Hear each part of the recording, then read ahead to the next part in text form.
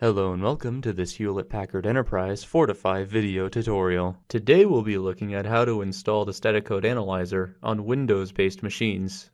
This video assumes that you're running the 64-bit version of Windows, and you have downloaded both a valid license and the installer for the static code analyzer. To get things started, open the installer. Make sure you read the licensing agreement carefully before clicking Accept.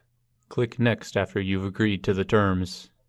You can change where the Fortify programs will be installed. We'll be using the default directory for this video.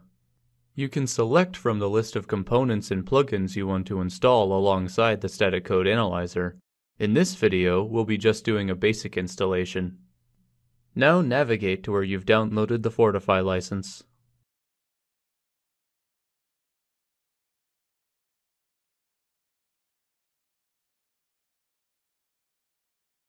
Then click Next. On this page you can change where you download your rule packs from. You can also specify a different proxy server. Since this is a fresh installation, we won't be migrating from a previous version of the static code analyzer. When you're ready, click Next to begin the installation. Once the installer has finished, you can exit the wizard. You can find the documentation for all Fortify products at protect724.hp.com.